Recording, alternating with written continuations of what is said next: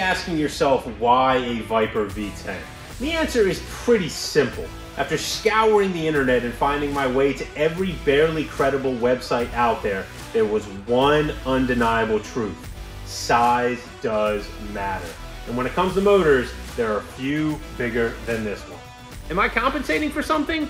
Maybe. But the time has come for us to figure out if we can actually mount this motor in this chassis. This is right about where we wrapped up video number 1, and we can see how this is all going to mesh together now that we have the front subframe in place, the frame rail up here. This distance right here is what we need to make up. But we knew we were going to have to modify the oil pan, and we are essentially as high into the chassis as we can get with the motor with the current shaping of the trans tunnel. Originally, I didn't want to cut this car, but after getting it, finally going over it and realizing kind of how much of a bucket it actually is, I'm okay with making some space to fit this monster motor.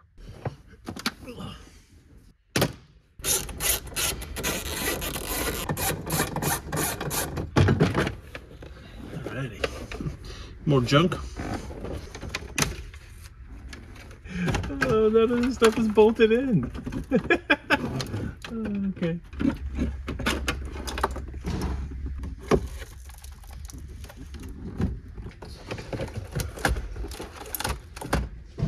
Haven't taken one apart like this in a long time.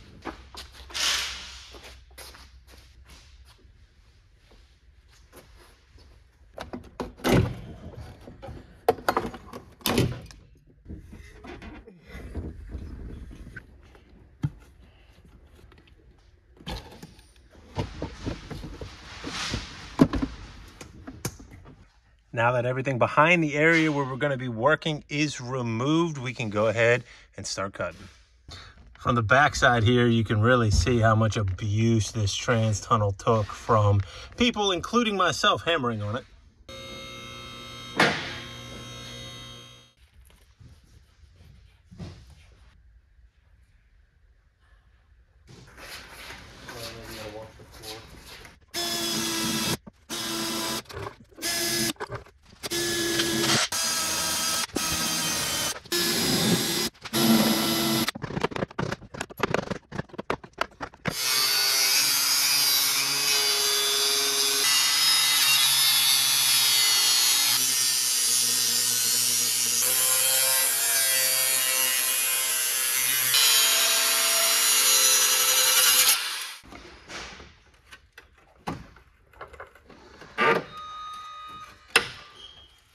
Alrighty.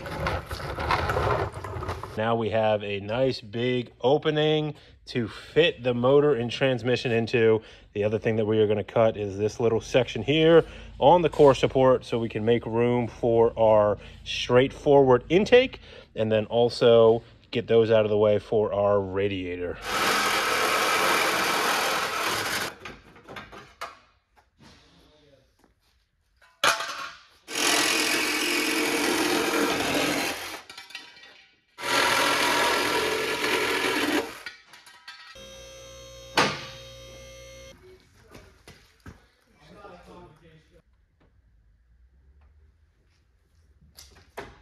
Oh yeah, that is setting trans already. Is it touching right now? Yeah. All right, so we're bottomed out on the trans a little bit. Further back you come, the closer to that booster you get. Okay, so there's a little bracket on the side of the trans right there that is probably keeping us from getting the angle that we need to get on this thing. We're also still hitting right there, which is another bracket that doesn't need to be on the trans. Smooth out these little brackets here just to get a little bit more clearance. Let's give this another test fit. What we're actually hitting on is what's left of the trans tunnel right now. But we did manage to make it a little bit further back into the chassis here.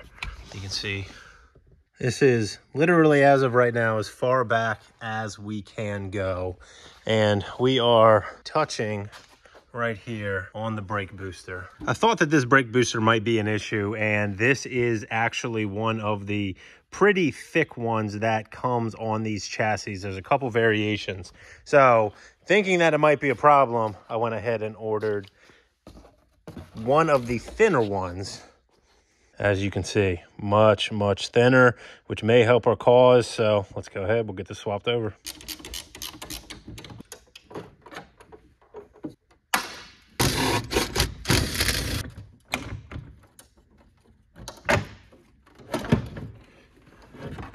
There we go. Look at the difference in thickness there.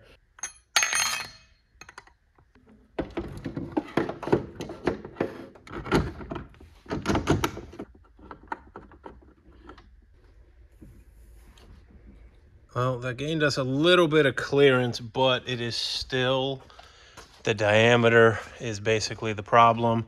See, we're further forward than we were previously.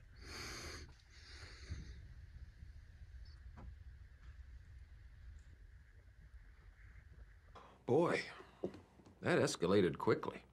Things escalated quickly indeed, but you can see that with the carpet put back in place, I have reinstalled the dash bar just to give the chassis a little bit extra rigidity wherever I can, since we cut out pretty much the entire trans tunnel. But you can see gas pedal is in the same location that it would be normally. It's going to be tight tolerances with the trans tunnel that we're going to build, but that little hole in the carpet there is where the stopper would go for the gas pedal. So you can see that we still have plenty of travel for our gas pedal, and also our shifter location is in a much better spot with the motor pulled back this far.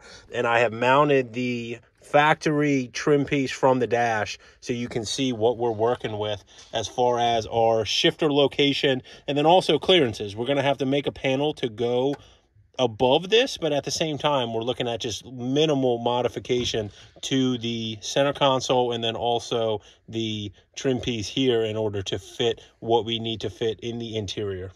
Before I left last night, we got to talking and we just realized that if we went with a manual brake setup, which I will be purchasing sometime very soon, that it would allow us to move the motor so much further back into the chassis and solve tons of issues for us, including the weight balance on this car. It's going to help out as much as possible for it to be this far back. And because we had already cut up the firewall and we're looking at cutting, welding, modifying, why stop where we had stopped previously?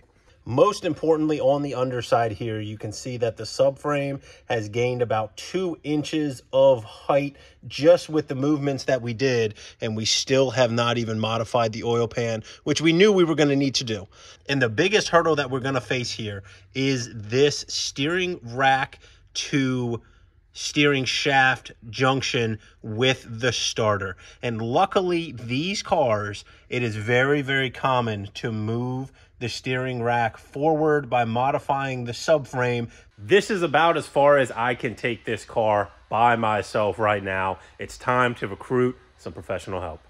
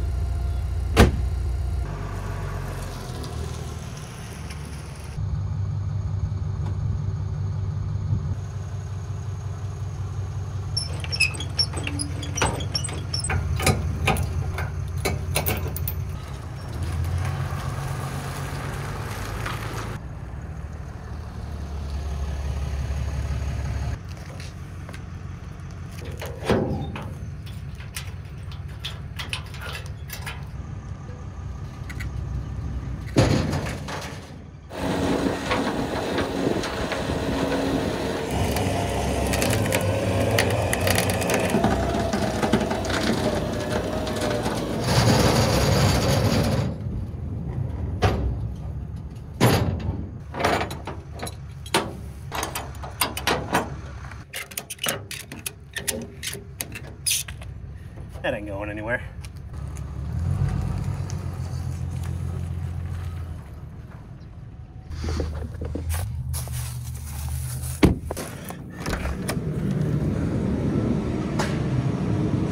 All right, so same issues that we were fighting before, you just have a little bit better visual on this now.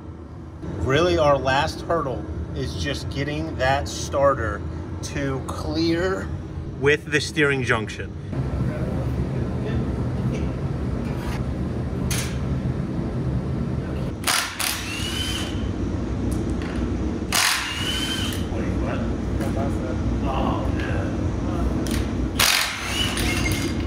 Well, some of the stupid stuff continues with this car. We need to get to that bolt in there, and the subframe has been modified in such a way that they blocked it.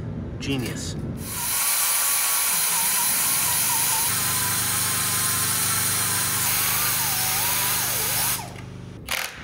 Forever.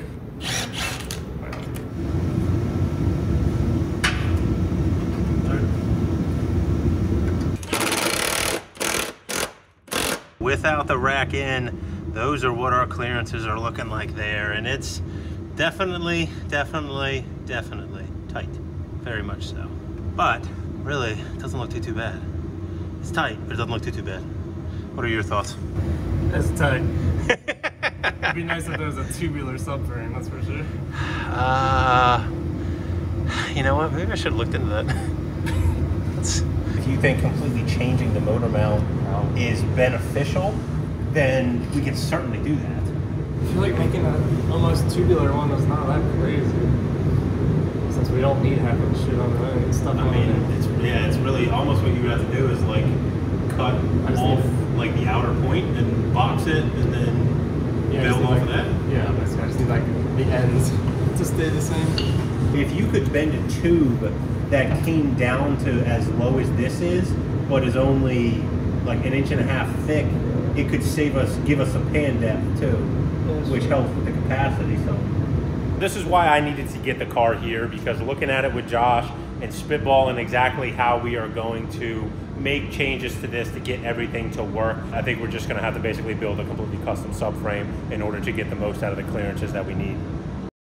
It has been a couple weeks now, and Josh has got a chance to work some of his magic on the Viper Swap 240 here. He's only sent me a couple little teasers of him messing around, welding on some stuff, bending some piping. So what we're going to be looking at is a essentially fully mounted motor. We might not have to do some little tweaks here and there, and then we're going to dive into some of the other parts of the fabrication for the car. So this is what we aren't going to be using.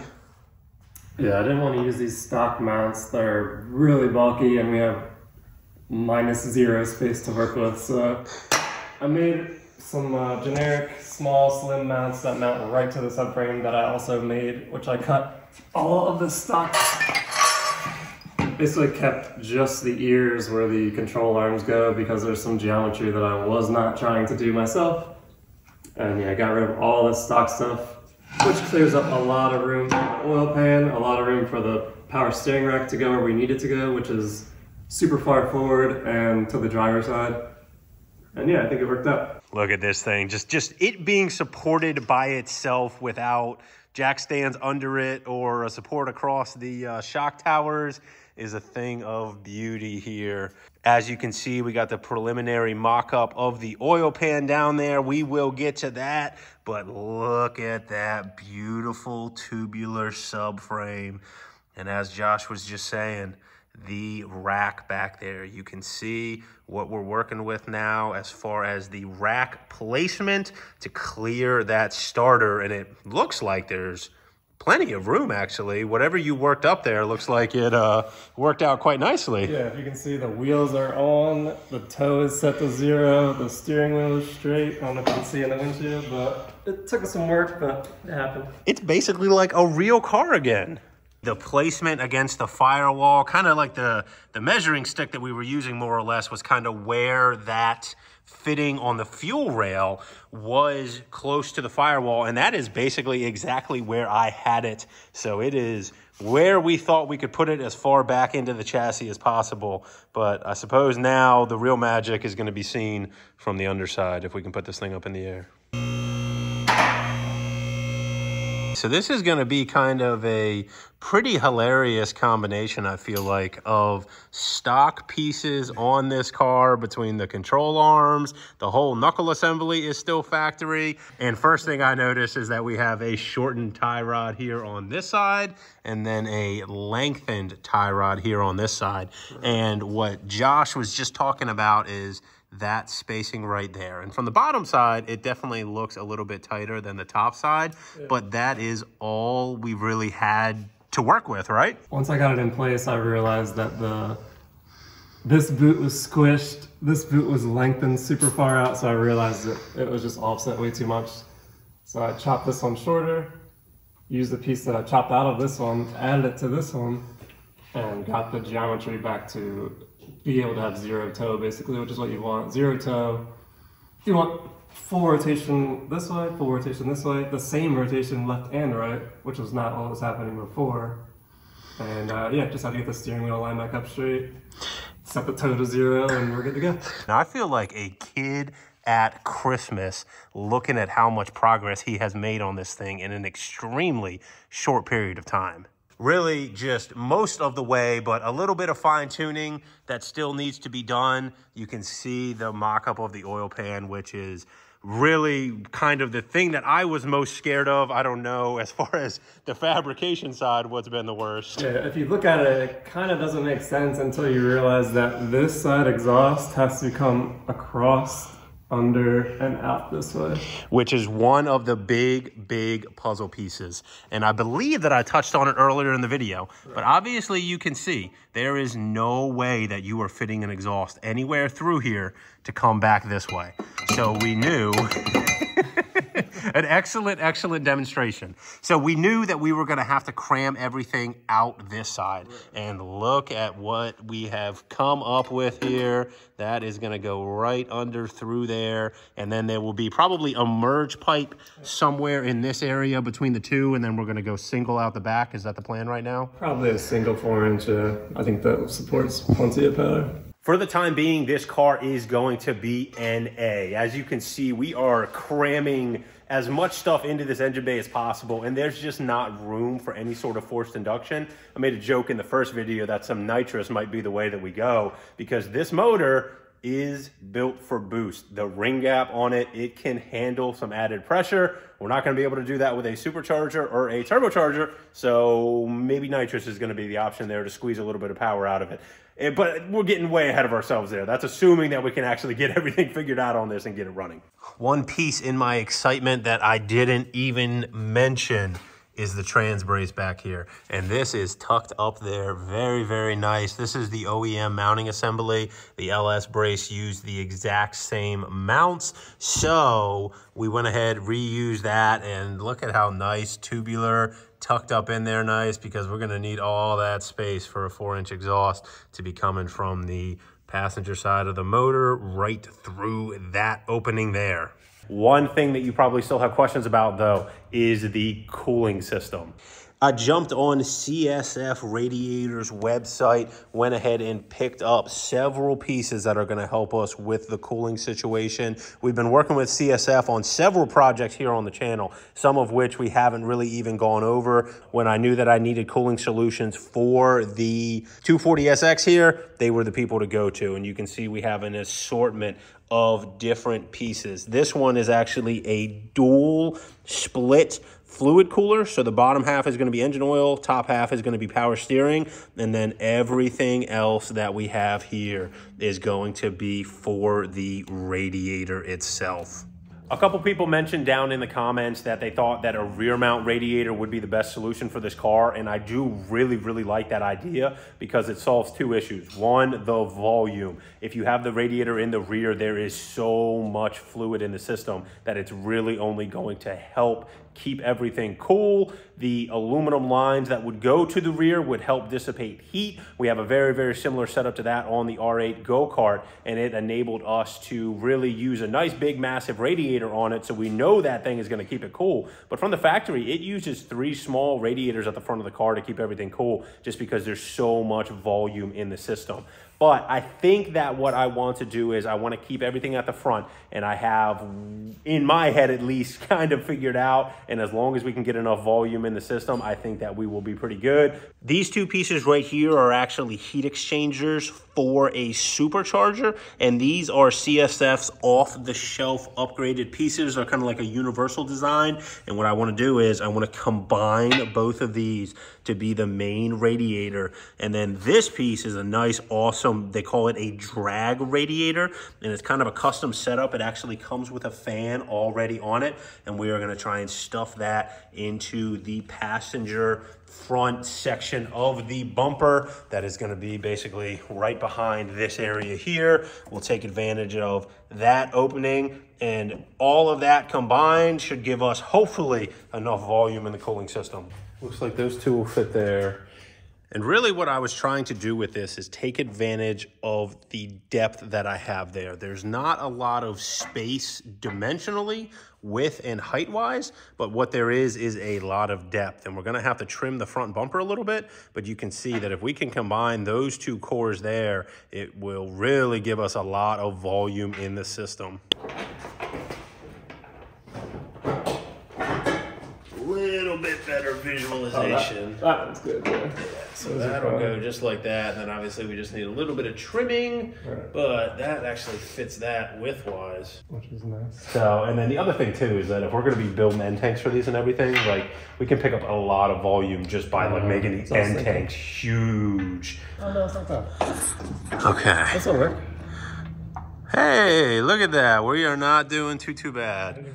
Look at that tucked in right there. That's not even changing anything yet. So if we need to. As angled as I could to give you a real, yeah. It's not on the ground, but. It definitely, I mean, I don't think it's going to go forward though. Exactly. If anything, you know, that's essentially the closest that it'll ever be, where if it's suspension traveling up, you'll be at the going away from you. But yeah, and if we need to trim a little bit out of here, maybe to move it around a little bit, but it looks really, really good in the opening there as far as airflow goes. And then we might be able to build just like kind of like a basic duct, so pretty much all the air coming through that bumper goes right to it. This is actually coming together somewhat as I envisioned it, more or less. It looks like it's all gonna work. It's gonna take your custom touch to get everything to work, but the only other thing is on this side, but I think that cooler is small enough that we are not gonna have any issues with that there. This is way better. Yeah, the spray painting is upside down, but is that as high as it can go? How much is above that? Yeah, actually, you could just do it right side up. That way the spray paint is, you know, facing the right direction. OCD. Yeah, you know, that way we get good brand recognition through the front bumper there. But yeah, that looks good.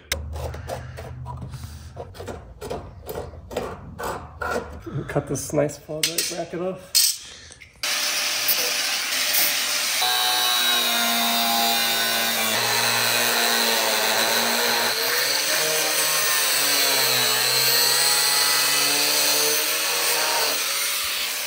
Custom connecting our radiator.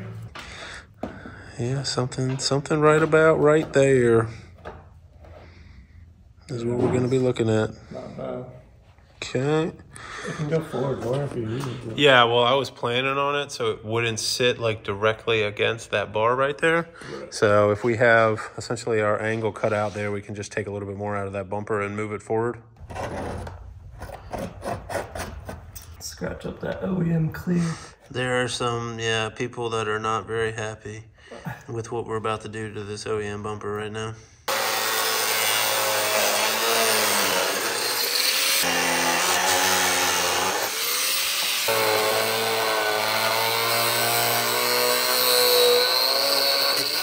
Any more far forward, you'll have to modify the crash bar. No, I mean, I think that's fine there. Like I said, we'll just basically build those end tanks so it completely fills up the bumper and utilizes the whole opening there and everything. For that volley. Yeah, and then let's come in from the top here. We got a lot of space in between that crash bar so we can get a duct up above for the fans into that opening there.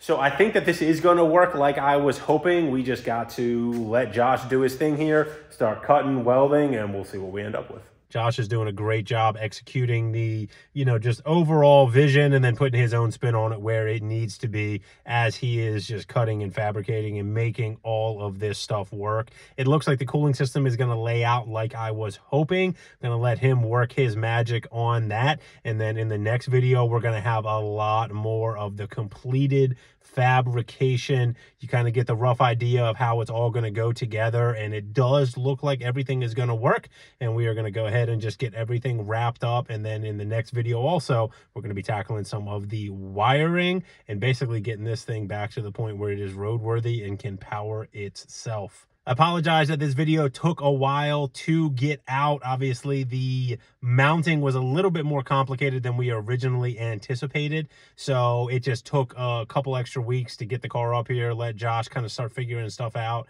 and basically just get it into place. Obviously, this is a swap that has not been done very many times. There's a couple 240s out there that have had Viper motors through the years, but there's really no information on them. So we're figuring it out as we go. Appreciate you guys joining us on the journey here. Look forward to more content about the Viper 240sx as well as all the other projects at the shop, and we will see you in the next video.